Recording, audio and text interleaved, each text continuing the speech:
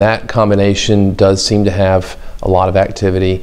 We've read out the phase 2 and the phase 3 as well, and although it's still premature on the primary endpoints, but you know, having a lot of experience with that from the trials, I do tend to think it's one of the more tolerable of the regimens that of any of the combinations, actually. And if you look at grade 3-4 adverse events, it tends to be on the lower side, maybe in the 40s compared to, say, 50s and 60s that you might see with the combinations. So perhaps, you know, it will have a role, especially in patients who are maybe more frail, and you want to, and quality of life is more of a goal.